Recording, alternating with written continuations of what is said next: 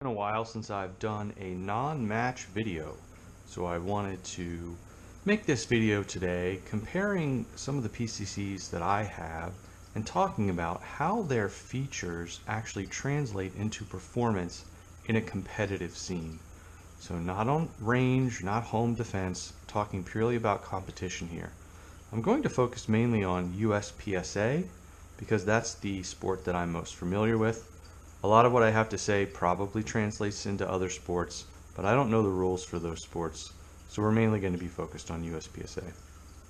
I'm going to try to talk about 5 categories for each of these guns: ergos, recoil, optics, trigger, and magazines. All of those things play a big part in success in a competitive scene. You'll notice I did not mention reliability. All of these guns are reliable. If they weren't, they wouldn't be on the table. So let's start off with what I would consider on the lower end of performance when it comes to competition, and that is the CZ Scorpion Evo 3. You'll notice that the Evo is the only gun on the table that I do not have stamped. I'm filming this in May of 2021, and it's still perfectly legal for the handgun to be in this configuration. So save your comments if that changes in the future. As far as ergos are concerned, the CZ ergos are a little weird. They're sort of a weird hybrid between, you've got sort of an HK-like cocking handle here. You've kind of got elements of an AK in the magazine release, but you know, the safety is similar to an AR, and then you have the bolt hold bolt release. It's not great, it's not bad. I'm sure if you trained with it, you would be just fine. Where this gun starts to fail is pretty much everything else. As far as the recoil is concerned, this is a big, heavy bolt, direct blowback, and it recoils way more than it should. Now, this is not a very heavy gun, so that certainly doesn't do it any favors, but for shooting a 9mm, the recoil on this thing, it's kind of silly. It's just more than it should be. But that's what is a consequence of the action, the operating system. As far as the trigger is concerned, stock triggers on Evos are atrocious. Go ahead and find one and shoot one if you don't believe me. This trigger has been updated with the HB Industries spring kit and trigger face, and it's okay now. It's not great, but it's okay. As far as optics are concerned, it's a pick rail, so you can mount whatever you want on it. The standard iron sights are actually pretty good, but I just have an RMR on here, an extra one that I had lying around. So it's fine. You could do sort of whatever you want. So that covers recoil, trigger, optics, and ergos. Now on to the magazine for the Scorpions. They're actually pretty good. They're pretty good. The key point with all of these magazines is it has to hold more than 32 rounds. 32 rounds is the maximum amount of a course of fire for USPSA. And you always want a few more just in case, you know, you need a make-up shot or there's a swing or some other challenging target that you want to have a couple extra rounds for. So the Scorpion Evo mags are relatively inexpensive, at least they were. Whenever I talk about prices or relative prices, just understand that we're in a bit of a weird time right now, and so everything I say here is sort of relative. But in the good times, these magazines were inexpensive and easy to get a hold of, and they hold more than 32 rounds with the extensions. And there are a lot of companies who make aftermarket extensions. These are Taylor's, but you know, there are others. But the magazines work fine. I have heard that if you leave these magazines loaded long term, the plastic feed lips can crack. I don't do that. I don't leave my competition magazines loaded, so I've never experienced that, but it is just something to be aware of. So then on to number 4. Here we get into a more traditional direct blowback AR9. So this is built off a quarter circle 10 upper and lower. This gun is stamped, as are the rest of these that we'll talk about today.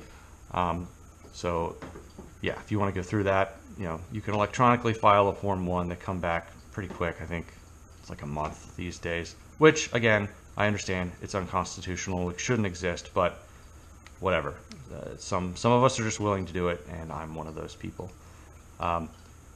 Recoil with an AR9, we have the same problem as the Evo. It's a big heavy bolt, big heavy spring and buffer, and it's just a lot of mass moving back and forth, and you can't cheat Isaac Newton.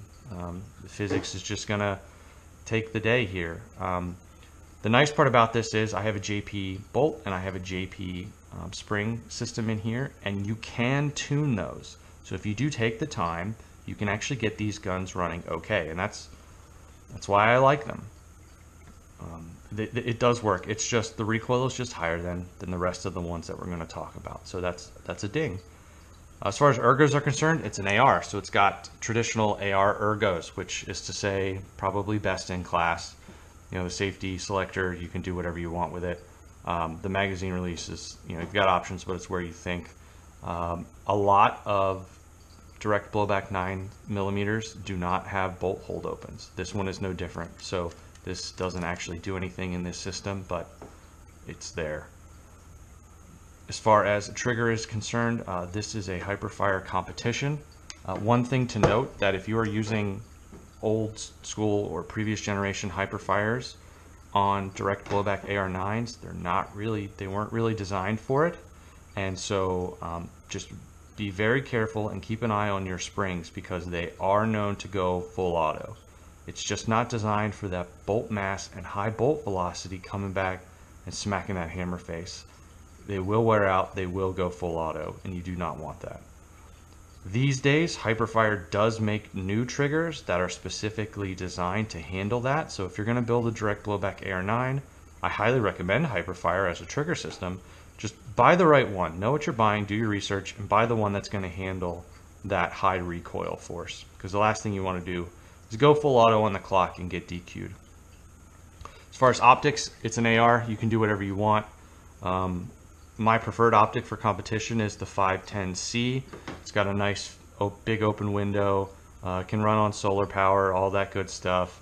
You know, I'm not fighting a war with a hollow sun or anything. This is purely for competition use, and they work well, and they're relatively inexpensive, so I like them. Now, as far as magazines for this gun actually uses a Colt SMG magazines.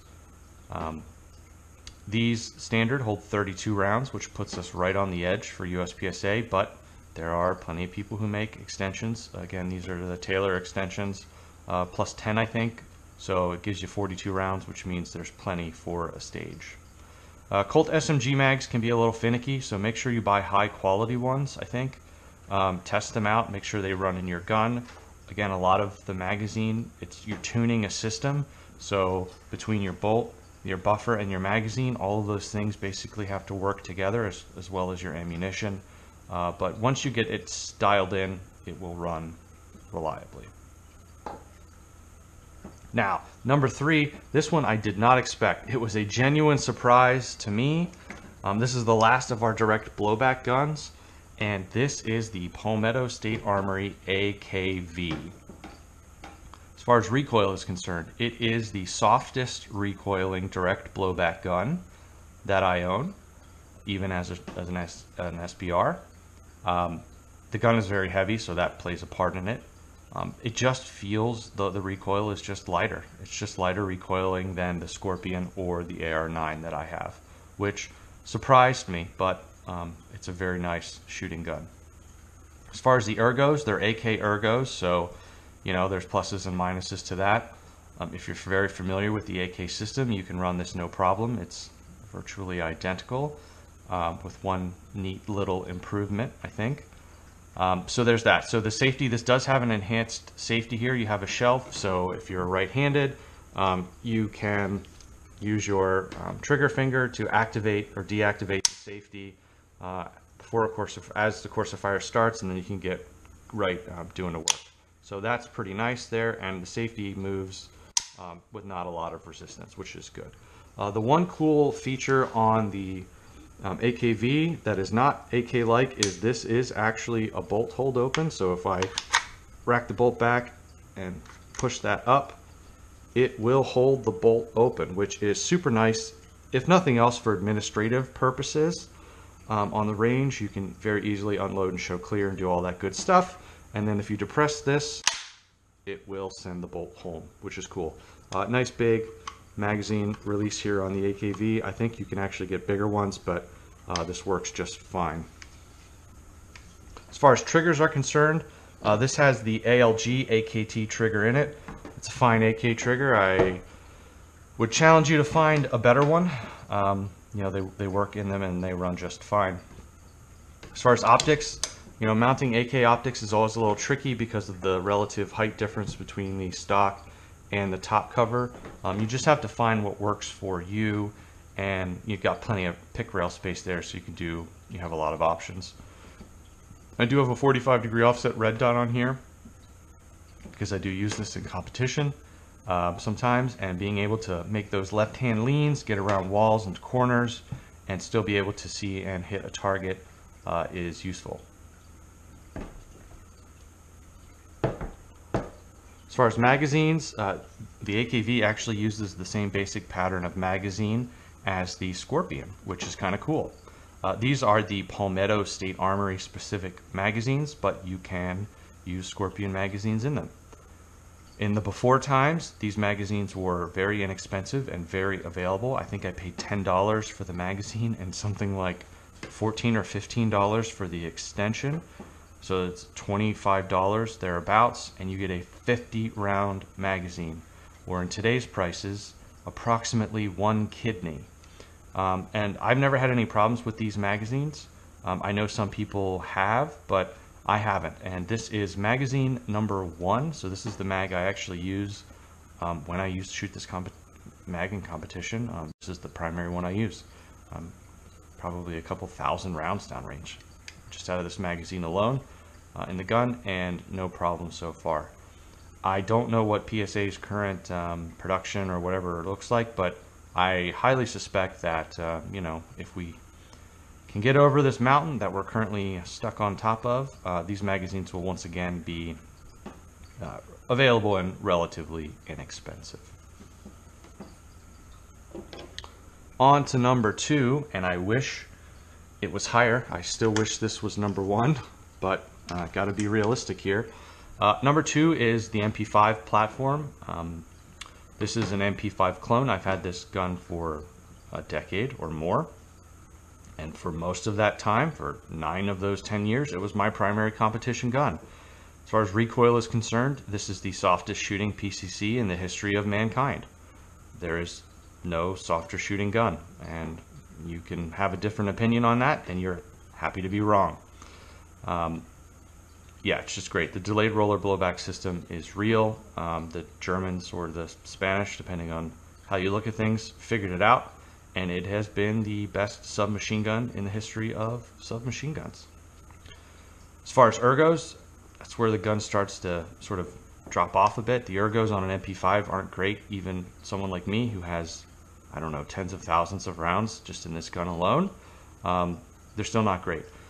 The stock safety selector is, quite frankly, awful. This is a Magpul one. This one helps a lot, but you know, still less than optimal. But this one does give you your plenty of purchase here on your, if you're right-handed, to use your thumb, your strong thumb, to get that off safe. It is also ambi, so in theory you could use your trigger finger or something, I don't know, but if you're left-handed, that helps too. The magazine release on this, this is an aftermarket part from HK Parts. It is worlds better than the stock paddle because mags on an MP5 do drop free, at least in my gun, and so this allows you to drop the magazine with your trigger finger as you're reloading. Speaking of reloading, there is no magwell on this gun, nor have I ever seen one, which means you're reloading into a soda straw, which sucks. It's very hard to do on the clock under stress, even artificial stress. Yeah, in competition, it's tough, and that's really dings it. Also, you have the cocking handle here. It's a little different. Again, I have a lot of time on it. An AR charging handle, in my opinion, is still easier to do than dealing with this, but you can get around it. As As far as trigger is concerned, a stock MP5 trigger is not great. They're very heavy, they're very mushy, a lot of take up, over travel, all that bad stuff. This is a Bill Springfield trigger pack, and it is worlds better than a standard one. I would put it after the work into sort of like a mid-range AR trigger. Not a great AR trigger, but not a bad one either. As far as optics, there are plenty of ways to mount things to an MP5 these days because of the popularity of the clones. I have a piece of pick rail up here mounted to the gun with a Holosun 510C. I did have a 45-degree optic mounted on this gun when I used it in my primary competition gun, so you can do that. With the Dakota Tactical M-Lock handguard here, you can actually mount lights and lasers. Obviously lasers for PCC and USPSA are legal, and so I did have a laser mounted there at one time. But you do have to spend the money to upgrade the handguard system. But really, the killer flaw in the MP5 is the magazine. These are 30-round German magazines, and they're the only magazines that I actually trust because they're the only ones that actually work. There are a lot, well, I'll say a lot, there are a couple of aftermarket magazines that are more than 30 rounds available. None of them work reliably. Trust me, I have tried them all. They just don't work, at least not in my gun. Please, please, please, Magpul, come out with that 50-round MP5 drum that you've been talking about. I will buy all of them because I have high confidence in Magpul as a company. I think it'll work just fine. Having to reload on a 32-round course of fire with a 30-round magazine, when you go to a major and you have to do that 8 or 10 times, you're giving up something like 20 seconds in time for free just for reloading. And it's very hard to be competitive when you're just leaving 20 seconds on the table over the course of a whole match. That really is the flaw with the MP5. If you can find magazines bigger than 30 rounds that actually work reliably in your gun, go for it. It's a great platform and you're going to have a lot of fun doing it, and it's going to work out well for you. But until they fix that issue, got to move on. And that brings us to number one, the reigning champion, the current, what I would call king of the pistol caliber carbine for competition, and that is the CMMG Banshee. So this is an 8.5-inch Banshee that has been Form 1'd. As far as recoil is concerned, the delayed radial blowback system is real. It is not hype, it is real. There is physics behind it. Just the minor delay in keeping that action closed really reduces the felt recoil from the shooter. Also, this uses a standard AR-15 buffer and spring, not a 9mm direct blowback buffer and spring, which is nice because that means you can tune it. So I actually have a JP silent capture system in here, and that allows me to tune different buffer weights and different spring weights in order to get this thing running so smooth. It is the second smoothest PCC as far as recoil is concerned that I've ever shot, of course behind the MP5, which no one's going to dethrone that anytime soon. The ergos are excellent. This is where it definitely scores some points over the MP5. Standard AR ergos, which is great.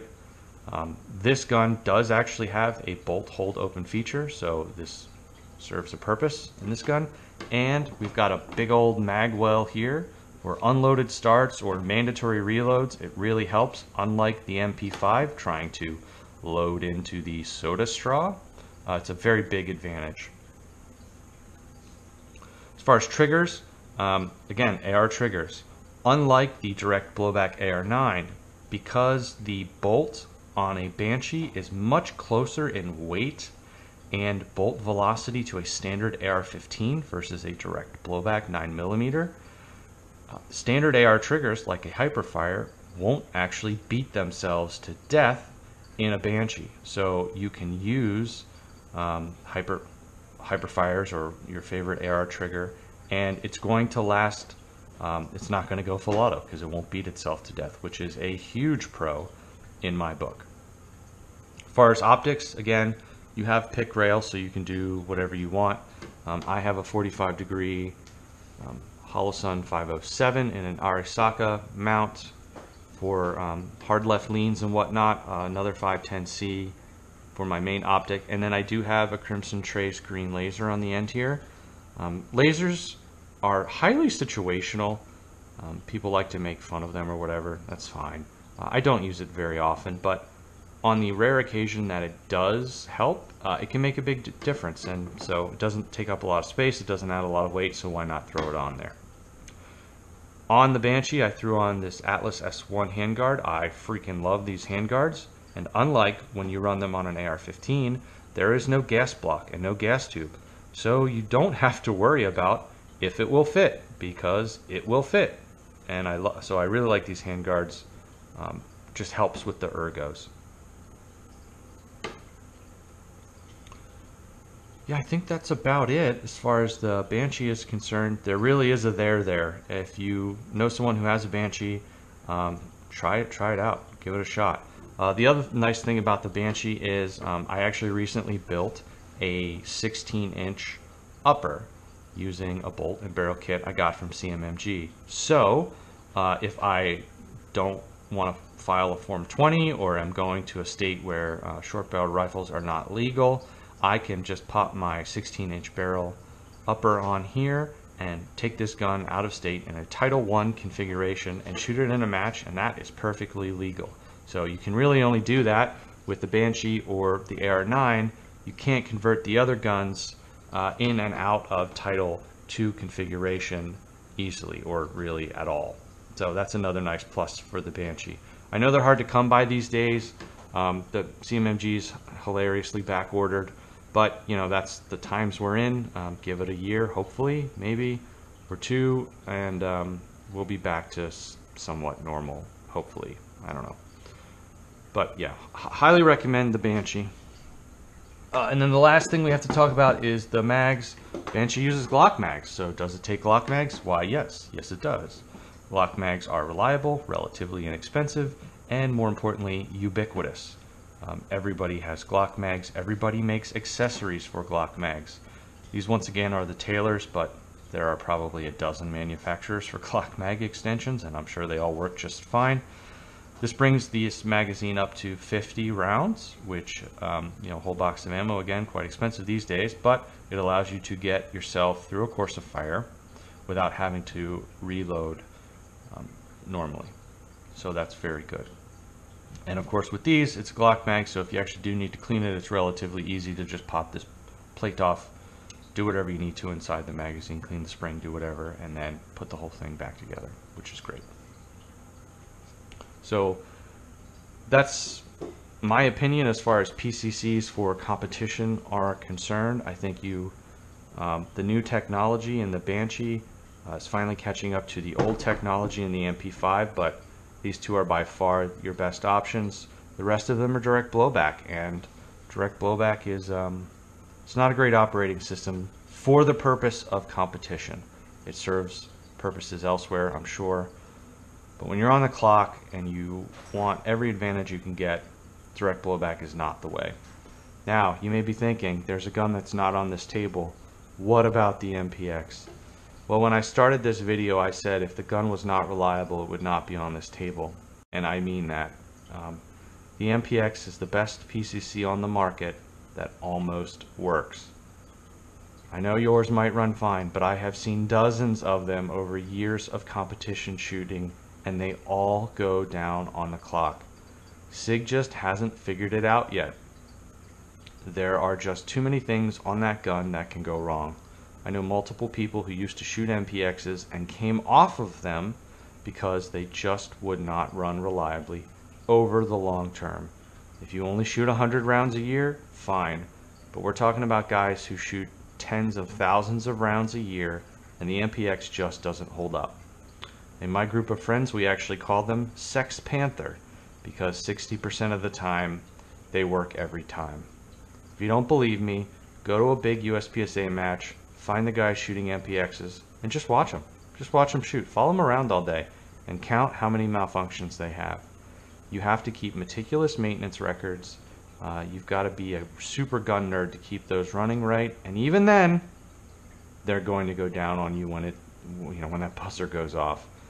We spend a lot of time and money in this sport. We travel all over the country, and the last thing I want to do is go somewhere and have my gun be the reason why I can't continue shooting a match. So that's what I'm going to say about that. Thanks for watching. Let me know what you think down in the comments, and I'll talk to you guys soon. Bye.